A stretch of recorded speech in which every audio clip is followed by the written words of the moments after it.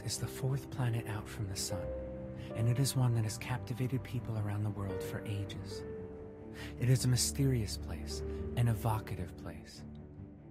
Mars is about a third the size of Earth, and it is geologically dead, meaning the inner core is solid and it does not have any active volcanoes. It does have the largest dormant volcano in the entire solar system, Olympus Mons. Try to see it on the surface if you can. It's in the northern hemisphere. Mars also has a thin atmosphere, and evidence is slowly piling up that it had running water on its surface at some point in the distant past.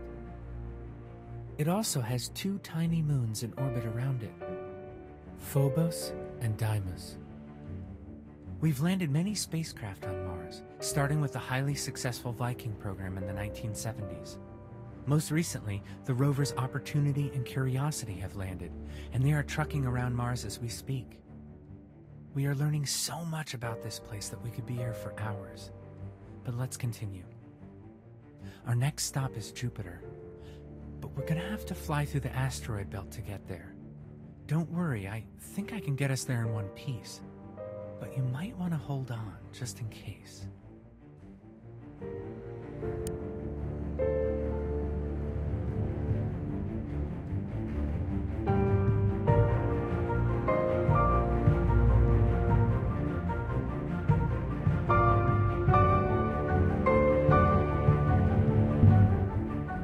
Welcome to the largest planet orbiting our sun.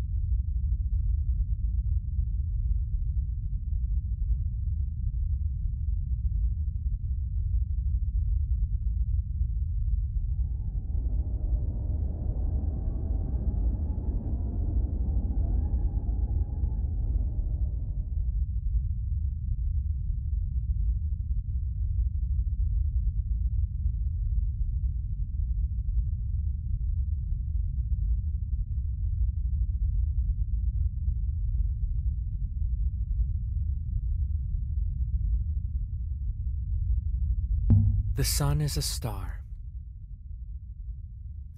That might sound obvious, but it was anything but to the earliest skygazers. It is only with the tools that we have now that we are able to conclusively state that the giant ball of nuclear fire in our sky is the same kind of thing as every other point of light you see around you. Stars are essentially massive balls of gas that are constantly collapsing in on themselves. From this vantage point, the Milky Way is particularly beautiful. Feel free to look around and marvel. There is no rush.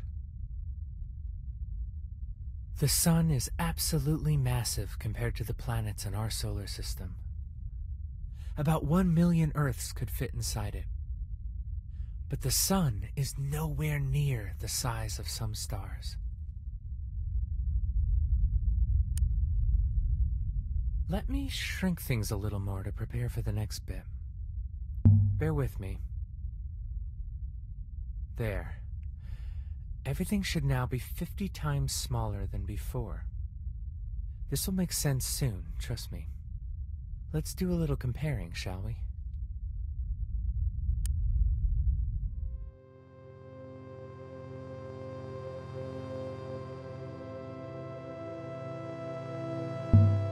This is the star Pollux.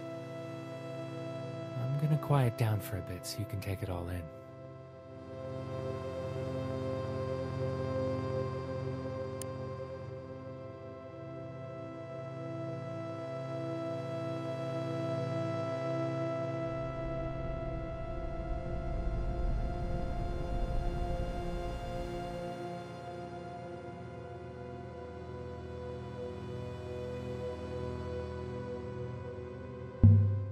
Pollux is a star in the constellation Gemini.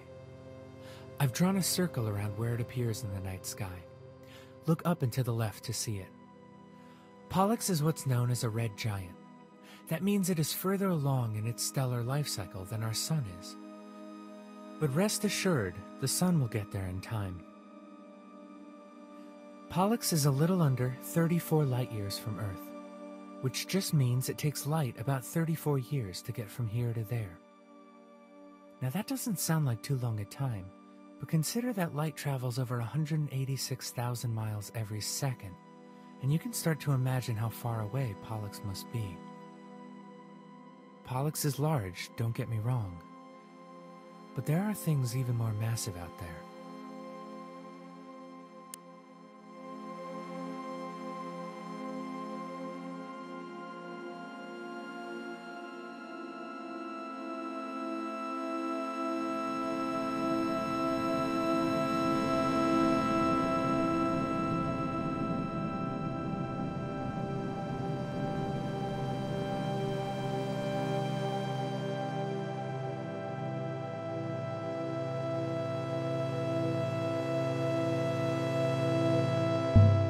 Feel the heat yet? You're looking at the blue-white supergiant Rigel. Rigel is the brightest star in the constellation Orion. Look directly to your left to see where it is in the night sky. It's about 860 light-years away, give or take a few dozen light-years. Rigel's color comes from its extreme temperature. On its surface, it can reach 12,000 Kelvin. And it is getting hotter every day. Rigel, like other blue-white supergiants, has already burned through the hydrogen in its core and is expanding on its way to a fiery end in a supernova. Rigel is enormous and so powerful it boggles the mind. But it's nothing compared to what's next.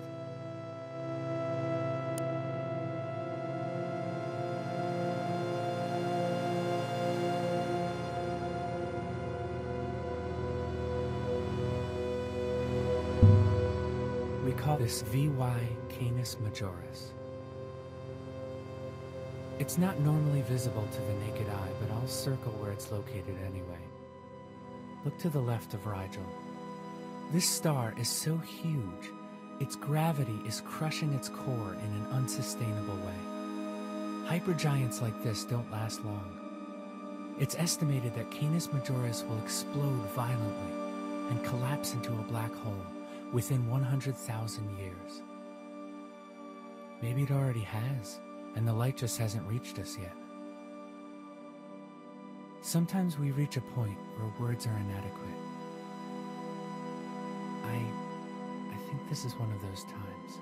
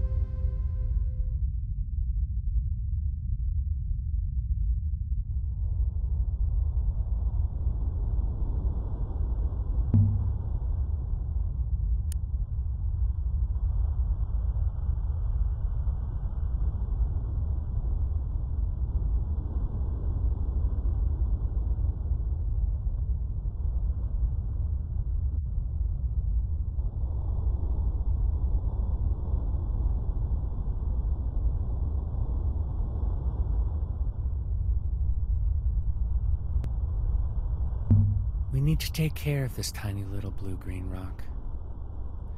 We need to take care of each other. To paraphrase the late Dr. Sagan, it sure seems that no one is headed our way from far away to save us from ourselves.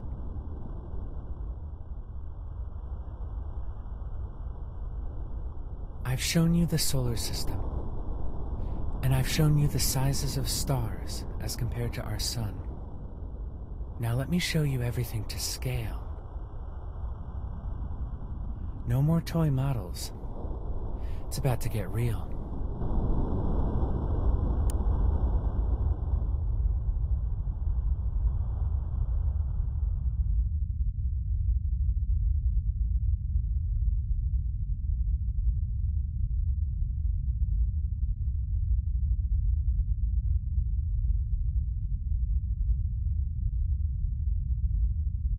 We are now as far from the sun as our home planet really orbits.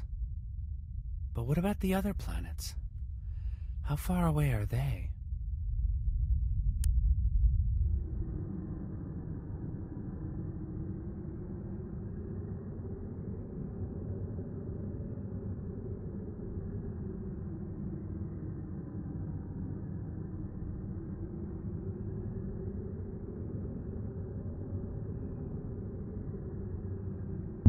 This is our entire solar system to scale, with the sun at the center.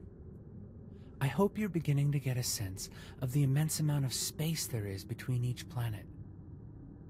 But what would happen if, say, Pollux replaced our sun?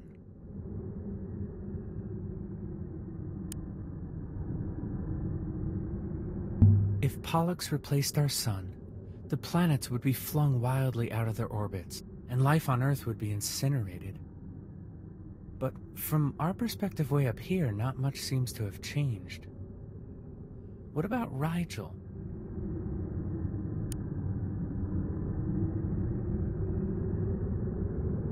If Rigel were at the center, it would engulf Mercury, and its immense gravity would start to draw all the planets towards it. It would be even worse news for our solar system. Look, I know what you're thinking, but it's a bad idea. Putting Canis Majoris at the center might have unforeseen consequences. All right. Just this once.